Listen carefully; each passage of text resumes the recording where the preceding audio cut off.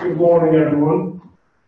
I'm going to try to stay on track here, and it's always funny. I bring notes up, but then I get going and forget to actually look at the notes there. So let's make sure I stay on track here. So good morning, glad to be here. Going to be talking today about some of our efforts over in NOAA and some of our experiences with the ecological forecasting roadmap.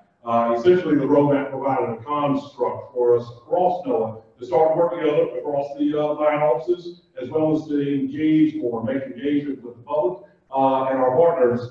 One of the primary methods for getting after both the forecast development and actual sending that forecast, that's disseminating that forecast out to the public here. So for this talk, what I wanted to do is number one, provide you some insight into some of these specific type of forecast activities we do, and then focus on some of the lessons we've learned about partnerships and stakeholder engagement. And I'd like to discuss as we go on this week about what is the definition of a partner. My boss, Steve Thurr, Program Office Director for NCOS, I always like his analogy because it said, you know, with partnership, if we think back when we were kids, if we want to build that Lincoln Log house in a partnership, you bring your Lincoln Logs, I got my Lincoln Logs, and we all collect them and we build the house. That's an important piece. Other times, it's not necessarily that dynamic. It's, hey, you'll bring your Lincoln Logs over to my house. If I give you some M&Ms, and they better be 2 packs of peanut M&Ms, right? And then you'll come bring your Lincoln Logs and we can all play together. That's not to downplay that. It plays an important role. And we have both of those dynamics going with ecological forecasting over in NOAA here. So because I see this week as sort of a kickoff in building relationships there, not to say I'm the show here, the science is the big show, but I did want to give a little bit more introduction of myself. So we've been talking about the interdisciplinary approach to ecological forecasting all week. So originally I actually came into NOAA as a molecular biologist, applying that work to fish health, and we would go out, most of our work was in Chesapeake Bay, work with striped bass. We used fish health as a surrogate for environmental health, and did a lot of land use, did a lot of studies looking at land use impacts on the Chesapeake Bay. Did that for, I'd say about 7 years at Council Graduate School and as a professional before coming here to DC and working with the Program Coordination Office for NOAA. So actually got a chance to work with Dr. Sullivan and help staff with the administrator during her time. And then finished that up and then transitioned into my current position as portfolio manager for the Eco Forecasting Roadmap. In that position, I have coordinated those cross-NOAA teams and also serve as a focal point for some of the external engagement as well for roadmap activities. I point that out because really it is our scientists, our experts who have been working in this field for 10, 15, 20 years who are really driving what we're doing with the roadmap. I'm here to help coordinate, but it's really those technical experts who are the geniuses that are really putting together these forecasts. I'm glad to have several of my colleagues, Chris Brown, Beth Turner, here in this meeting this week to provide their insight as well. Lastly, I'll share a couple contact information, so feel free to reach out to me anytime after this week. So we've seen a couple similar graphs to this particular one this week, so I won't spend a lot of time, but when we look at forecasts within NOAA, we're looking at both the spatial extent of the forecast and the temporal scale of our particular forecast, and we essentially spend a lot of time focusing on regional forecasts that provide actionable intelligence within the scope of anywhere between days up to seasons. But we also do more of the long-term forecasting. If you saw Beth Turner's poster, she talked about scenario forecasts, and we do forecasts that are related to climate change as well. So we do span a broad area of this time and space sort of dynamic here, but you'll hear me talk mostly today about that middle portion, those regional forecasts that span within days to seasons. So eco forecasting in NOAA. We've talked about this some this week, and I'll reaffirm this now, is that most of our work is applied research. We are looking to provide forecasts that provide actionable intelligence, whether that's for managers, whether it's for the general public. We find these specific target groups and provide them with the type of information that they can make key decisions on. And I appreciate some of the conversations we've had here this week about you know, the time scale for those decisions and specifically targeting what decisions can be made prior to actually developing those forecasts. That's been an important lesson we've learned, is the need to engage those stakeholders at the beginning so we can discreetly define their needs and then to create the forecast from there. So most of our forecasts focus on people, economies, and communities. We have key legal mandates that drive our portfolio. For example, ABARCA is the legislation that drives our research, monitoring, detection and mitigation for harmful algal blooms, HABs, as well as hypoxia in the country there. So we're specifically within NOAA's National Ocean Service, and specifically within NCOS, National Center for Coastal Ocean Science, tasked with addressing our ABARCA, and that drives a lot of the portfolio. And we have other legal mandates as well. We also focus on our administrative priorities. So for NOAA, blue economy is a big piece. By blue economy, I mean all those commercial activities that rely on the ocean and rely on the healthy ocean. Everything from fishing, aquaculture, recreation and tourism, all those components that provide a vibrant coastal economy that are based on having a healthy ocean there. So you'll hear me talk a little bit about how our forecast, for example, help promote aquaculture around the U.S. coast. And I mentioned earlier, again, in terms of space, we break down our forecast and how we engage with partners largely at a regional scale. Say, for example, Great Lakes region or Gulf of Mexico region. But even though we're looking at that regional scale, we want to have national significance. So when we look at topics such as harmful algal blooms, NOAA is essentially doing work in every portion of the U.S. coast that is impacted by harmful algal blooms. But we do our engagement based on sort of that region specific. When I talk about some of the forecasts specifically, you'll see where different regions have different needs, different applications, even when you talk within a single topic of harmful algal blooms there. So we definitely have to get in there and get more of a higher resolution view for what those forecasting needs are based on the region. I told you I was going to forget to look at those here, so let me make sure I'm referring back. We developed the initial ecological forecasting roadmap to get more cross-line office engagement on forecasting. So originally we had a lot of our scientists from National Ocean Service doing the foundational research in ecology and outreach to stakeholders. But obviously we see from conversations here this week, there is a definite need. You got to be talking to those folks who do the IT infrastructure. You got to have our folks who are developing ecological models linking in with those folks who have the operational models for, say, ocean circulation, so that you can couple those models up. And then you have to be able to talk to folks like the Weather Service who have all that experience in both creating forecasts and disseminating and communicating that information out appropriately to the public there. So there's a lot to be learned when we come together as one NOAA to develop these efforts. And so for us, the original roadmap was created in 2015. The timeline for that roadmap was up to 19, and so I'll talk about it in a second. We're at a different point here where we're redefining that roadmap moving forward. So right now, our technical areas are with harmful algal blooms, HABs, hypoxia, pathogens is a big piece. Pathogens, by pathogens, we mean mostly work with Vibrio species, bacteria that are present in the water, and they end up being concentrated in oysters, in shellfish, and so we predict presence of pathogens to help support oyster aquaculture and protect public health as well. And we also do a lot of work with habitat. And again, if you saw Beth's poster last night, a lot of scenario based, so we're looking at things like impacts of climate change on fisheries habitat, how are fish going to move according to climate scenarios on the Atlantic coast, or how are fish downscaling some of the global climate models for Chesapeake Bay to see how habitat's going to change in the Chesapeake Bay based off of changing climate. We're organized on org charts and everyone. I'll just say we're organized briefly. Each of our focal areas have technical teams. Those are cross-NOAA teams that engage specifically on those projects within that area. And then I serve in the middle here as the portfolio manager to help coordinate those teams, working with each of those teams has actually co-leads on them. And then we have the executive steering committee, which is our big bosses, the SDSers from across the line offices that really help draw a lot of the larger decisions and help promote what we're doing in eco forecasting to higher levels of NOAA.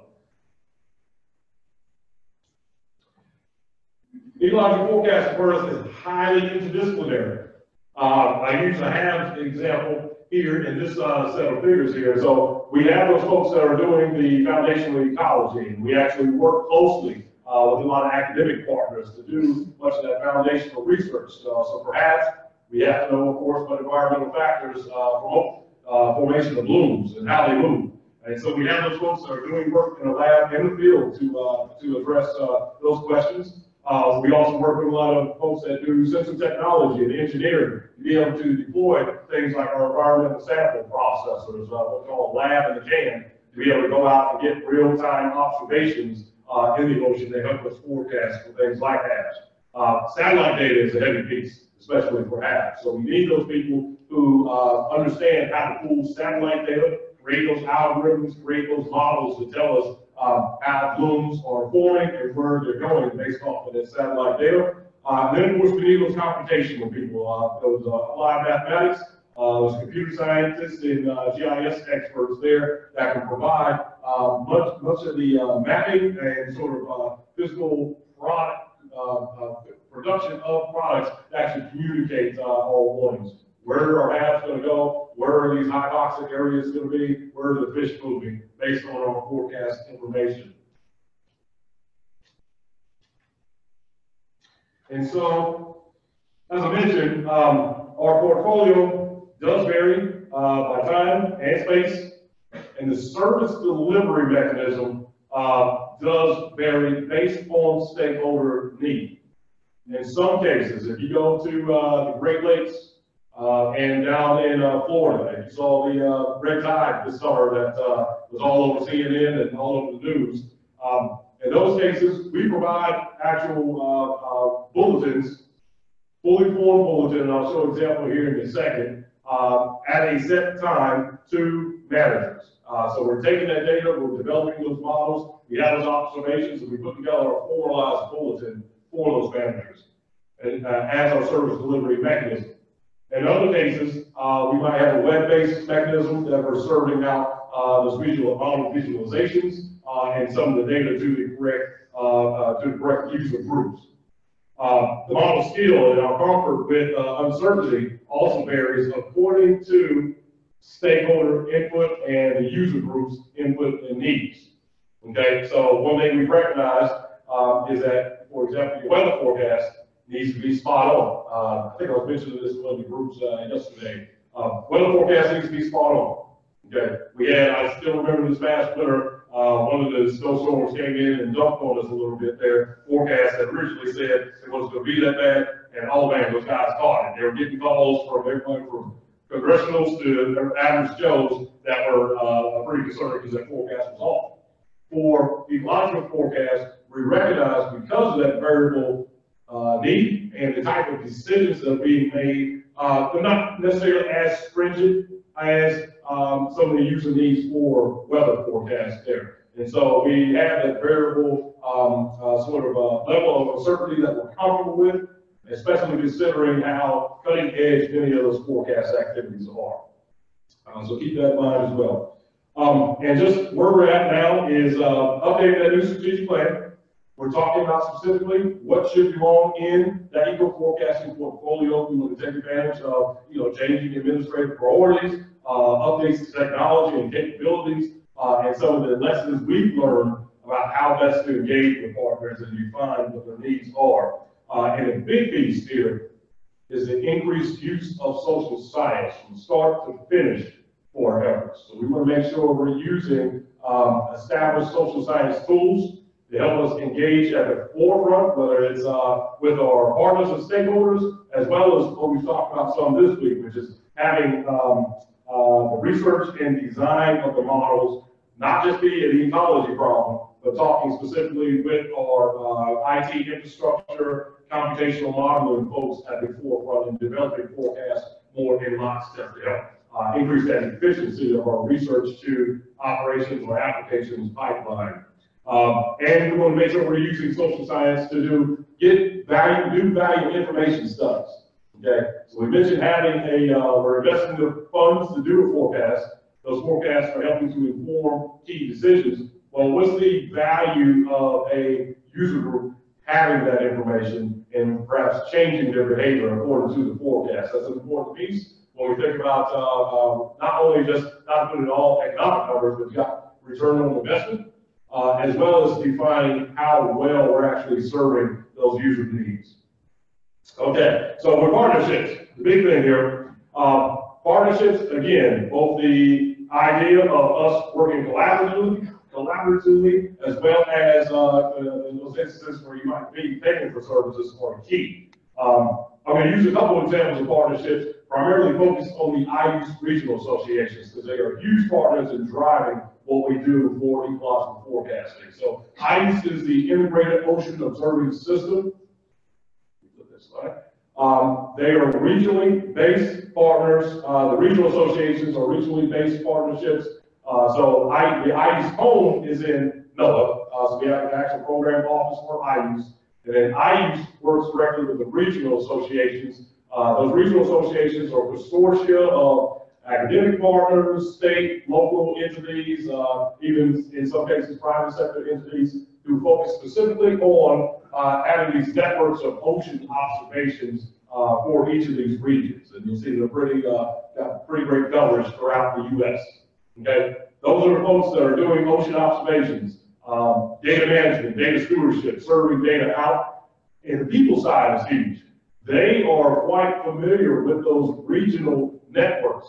Man state shellfish managers, fisheries managers, the folks who issue or managing local beaches. And so they provide NOAA with an entryway so that we're not just relying on our network. We got those local folks there that can help drive our science and connect us to partners there. They've been absolutely pivotal in many,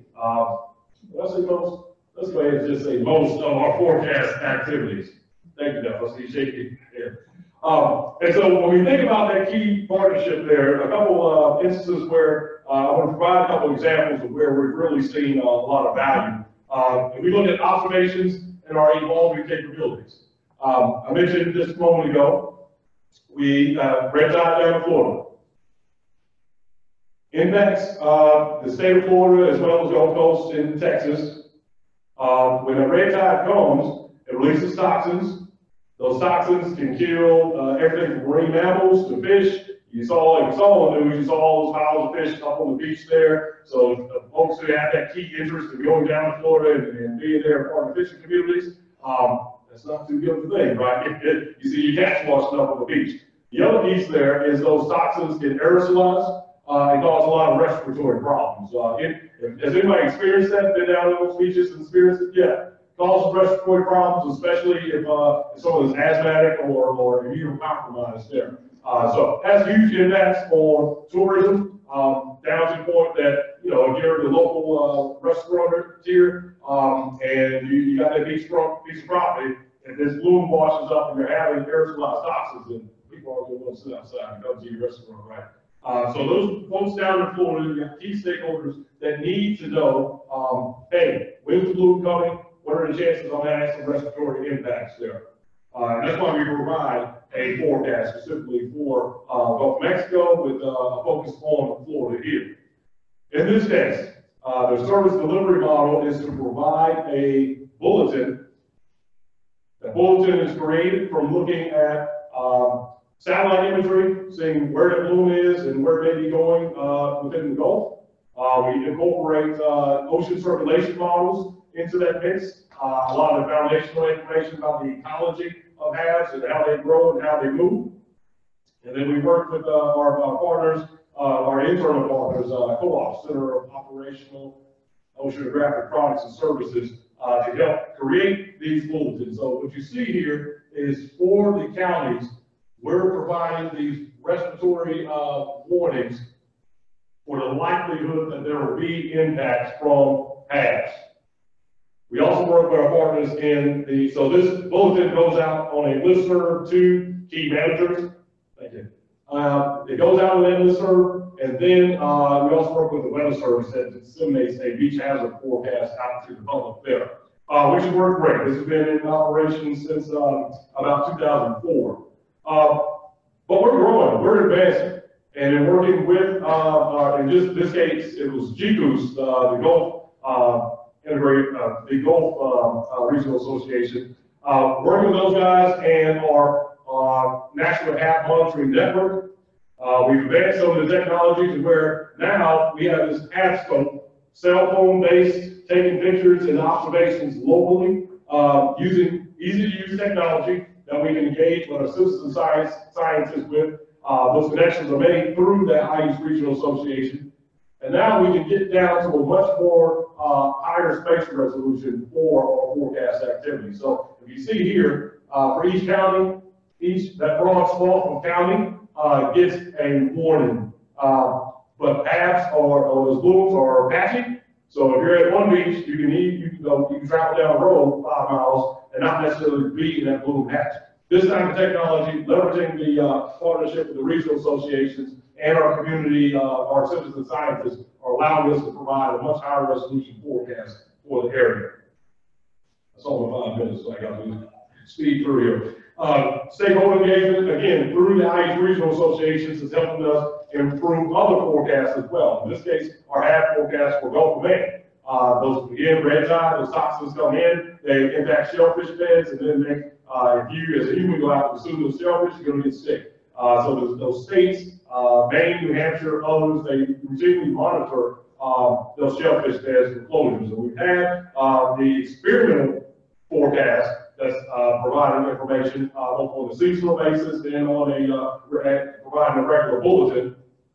We did some further engagement with stakeholders and working with that regional association to pull in the appropriate partners and gain that stakeholder input so that now we have a much more improved product delivery system with the new dashboard that's going out now. I'm showing this to you today, but you see I'm slightly experimental on this. This isn't transition in operations, but engagement with stakeholders, in this case, provided us a better mechanism for serving up the information and serving up the information that they actually needed. That web layout you saw on that chip wasn't necessarily geared for them, wasn't necessarily the best thing for their needs. They needed something that provided them more, in a more concentrated space, the type of information they could use to go out and then make decisions about where they might need to sample, where HAB toxins are coming, and what shellfish beds might be impacted. One of the challenges we have is with transitioning research into operations. I use the Pacific Northwest HAB Bulletin as an example. So Oregon and Washington, both impacted with HAB, all power blooms and their associated toxins, the oleic acid. And in this case, they have these local communities there on the coast where razor clam digging is huge. People come all around the state. It supports a lot of tourism to these small towns, both in hotels, restaurant stays, folks coming to dig these clams. It's a big deal out there. So they, of course, want to know when that bloom is coming, and then the state managers can offset the timing of the harvest window so that they beat the bloom before it comes, or augment it so later so that the impacts of that bloom are gone. And we, in this case, it's an interpretive bulletin. Instead of being a statistical model, it's an interpretive bulletin that goes out to those state managers. Well, the issue we've had with transitioning this product, which is has received great reviews from those groups, is the fact that we have to make sure that in working with all our partners, in this case, partners who bring their legacy laws, we address those possible single points of failure. So this bulletin gets created not just by NOAA doing observations, but the state funds observations, some of the tribal communities fund observations that all go into the system. And actually, the interpretation of this information is done at a university. So we have a diversity of partners supporting this system. But in this case, say that university partner is a single faculty member, say if he leaves, or NOAA problem, we have to make sure this NOAA problem continues if we lose that single point. Or in our case, we have key observations that come from ships, NOAA vessels. And we all know vessels cost money. So in order to make this an operational product in the long term, we got to make sure that we can invest on those invest in those actual ships or some other capabilities to do the forecast. So I got my stop sign here, so I'll just leave it at this. Couple engagement points there. I do organize our EFI forecast room at tech team meetings. Would love for special topics that get generated out of this group. It'd be a great opportunity to see Mike and others how we might be able to incorporate some of these discussions into our meetings. We will be at ESA. I want to highlight some of the funding opportunities that help assist, and these are funding opportunities available to the academic community. And actually, I will stop right there. So these links will be available. I'll make sure that it's been linked so that when you go back, you're able to access those. So check us out and thank you.